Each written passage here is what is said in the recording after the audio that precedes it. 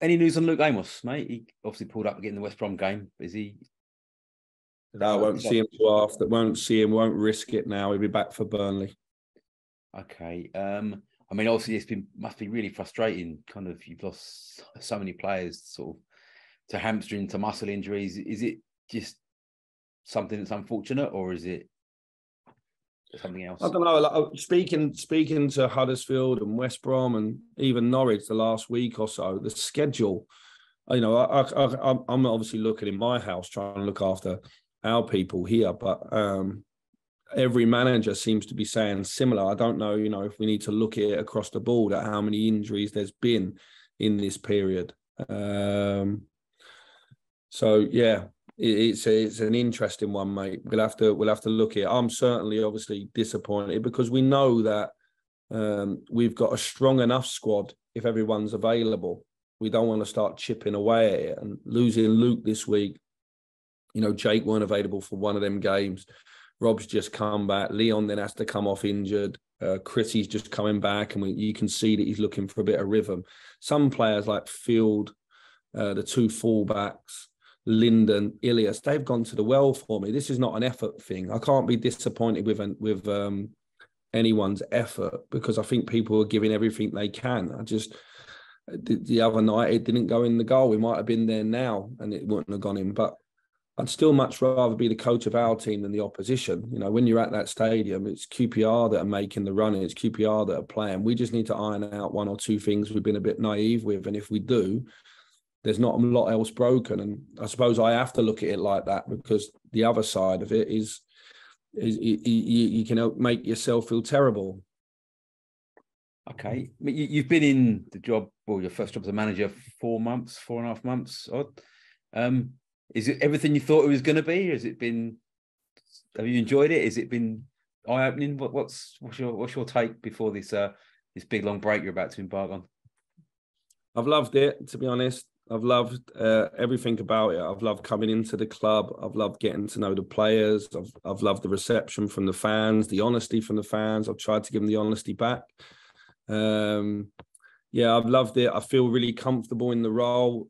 Let's be honest, it's a difficult role because there's not a lot of finances and it's financial fair play in the background. There's a lot easier jobs in the Championship and in the Premier League where you can go in the market and buy the player that you like and stuff like that. We have to be a lot more creative, but that's the challenge I was looking for. And this is exactly what I like in terms of developing players to improve, developing a style of play and identity. I've really, really enjoyed it.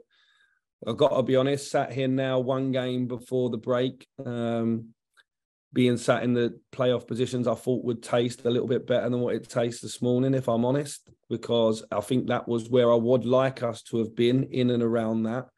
At this stage, given and taking, it's my first job, lots of new players coming together and the injury problems we had at the start of the season back in August.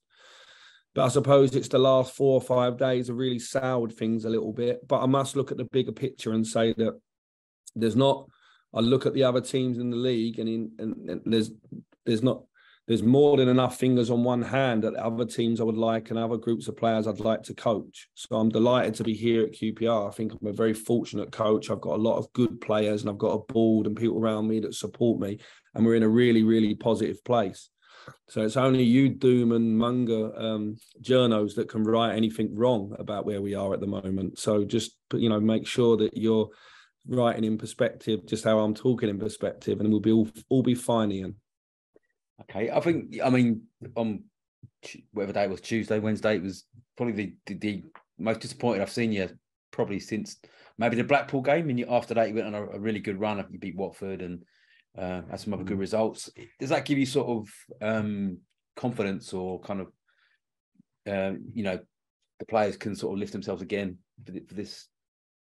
Listen, it's a crazy league. All I can do is think about us. Look, we should have won that game the other night. We didn't deserve to win it because we spoke all week about where we felt they would cause us problems. And it was one very clear thing, set plays, with a bit of a caution around counter-attacking. The rest of the game, we knew we'd have the ball. We knew we had to create chances. We knew we wanted to play a bit more width with Albert just to change things up a little bit. And we had everything. The game went how we said it would go. And that's why it's the most frustrating thing in the world, because the game of football can be unpredictable. But actually, that game was quite predictable. We'd spoke about it.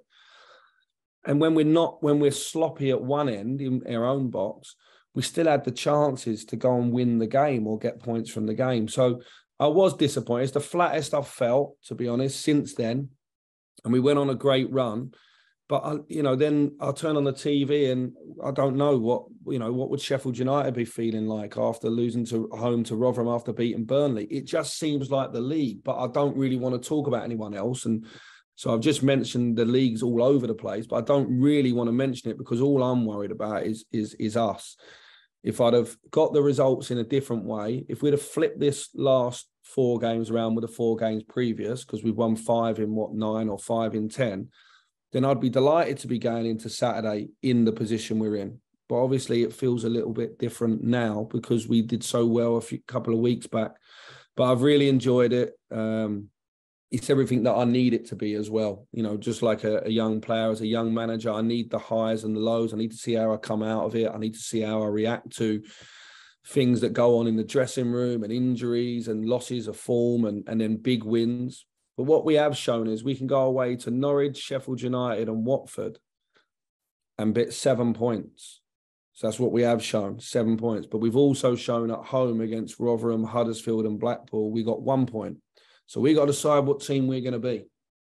That's what we've got to decide as, because, it's hard to change things that are, they're old habits and they seem to be creeping back. So last season, different coaching staff, slightly different squad, but the nucleus of the squad didn't take many points against Peterborough or Barnsley and ended the season letting in a lot of goals from set play. So that's disappointing because I thought we were moving forward and we tried to move on from some of the things that were our Achilles heel last season as a group. And as I say, it's about the players. I'm trying to empower them to improve them areas. So it's important now.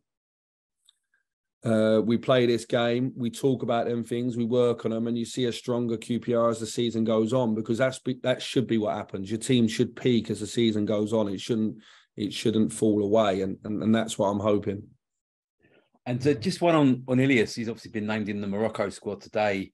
I know everything didn't come off for him against Huddersfield, but one thing you can't accuse him of is sort of going hiding or not trying to make things happen. And I guess it's great credit to him that he hasn't sort of put the handbrake on because the World Cup's coming up. I mean, how proud of you of him that, he's going to be going to the World Cup?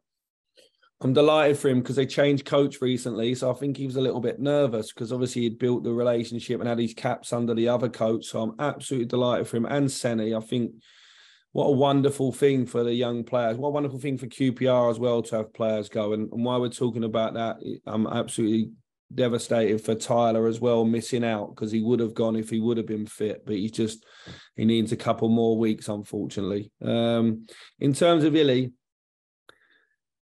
there's no one that cares more for QPR than Ilias Chair in the players' squad. There's people that care as much as him, but there's no one that cares more. He gives me everything every single day. He plays every minute of every game. He runs himself into the floor. He's extremely brave. So bravery is seen in a number of ways in the football pitch. It's seen in the way that Jimmy will put his body in the line, how Sam Field will go and tackle, and Lyndon will compete for headers. But it's also seen that when we're struggling, that the same people keep going and getting the ball and trying to make the right things happen. And he's a leader in that sense in terms of showing bravery. He did some excellent things the other night, and he did some things where his decision-making could be better. But let's not forget, if his decision-making was better, there's some of the things he does. If his decision-making, his last pass was perfect, I'm not sure he'd be playing for QPR. So ultimately, that's my aim with Ilias, to keep working him so that he can go and play at that level, because he's... Again, he's someone I didn't know 3 or 4 months ago, but I'm so glad I know today. Okay, and just one last one from me. Taylor came on, looked really good. Could have had a hat-trick, as you alluded to after the game. Is he... I'm not going to ask you to name the team, but he must be nudging towards the start. Yeah, he's nudging. He's nudging. You have to remember that game was played within 30 yards by 70. So the width of the pitch by 30 yards. It wasn't played in any bigger space than that. So he didn't have to run. He didn't have to tackle. The ball came to him. But what you saw is he loves to shoot. He's got a lovely left foot. He loves to run in the box. You know, it wasn't just what a fantastic pass that was for Tim on his left foot. You know, like I haven't seen his left foot. And all of a sudden he gets it out for that cross where, you know, the diving header and the keeper makes a save. And yeah, look, I know I've got no doubts about Taylor. Again, you know, as I've said it quite a few times today, football's about players. And so Taylor can achieve what Taylor wants to achieve, but it will be about Taylor. We'll all be around him, give him the right support network, try to help him get fit, try to help him maintain higher standards to set himself aims and keep ticking them off. But yeah, Taylor's an excellent player, and I'm glad he had a chance to show that to the fans at Loftus Road as well. Now, look, it could have been glorious, couldn't it? He could have come away scoring a couple and turning the game around, and I would have been even more happy. But I'm still happy that he was able to show the fans something to be super optimistic about. He's a very, very good player. I just finally, but he needs to start playing though, doesn't he? Really, I mean, he's had a lot of injuries when he was on loan at Birmingham last year, and sort of loans been a bit stop-start. Is it sort of, you know, himself? He's actually got to get himself fit. Yeah, and that's why he's ended up here. Otherwise, he'd still be maybe at Brighton in and around their first team, you know. And that's why he's here. That's why he's going to be our player. You know, we do get the broken childs, if you like. We get the ones where everything's not been plain sailing in the past, and we have to piece it together. We're lucky here with the expertise we've got on the staff that's what we've done for a number of years. So we'll do right by Taylor, and if we do, and he follows, then he'll be fit and available to play in the second half of the season. It'll be a signing that we couldn't afford to make, if that makes sense. He's there's a couple of games, 2 or 3 games he'll play in during the break, while other people are going away and getting a bit of rest, who have played the majority of the minutes. Others like him will stay back and play in a couple of B team games, and then we've got a couple of bits arranged behind closed doors. So I'm hoping that November's a really big month for Taylor, and that sets him up for the rest of the season.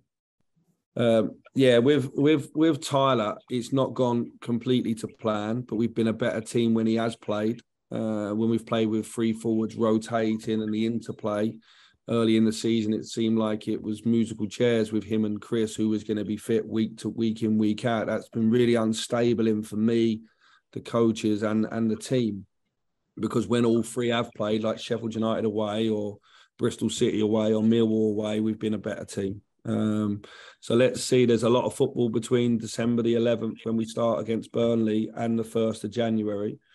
I spoke to Tyler last night, and obviously he needs to support everyone around him. He's just lost out on the dream. So I don't want to be sat here talking about something like that today. At the moment, it's all guns firing. He's away, getting himself ready for Burnley on December the 11th. And we can't wait to have him back in the camp, mate, because we're a better team with him for sure.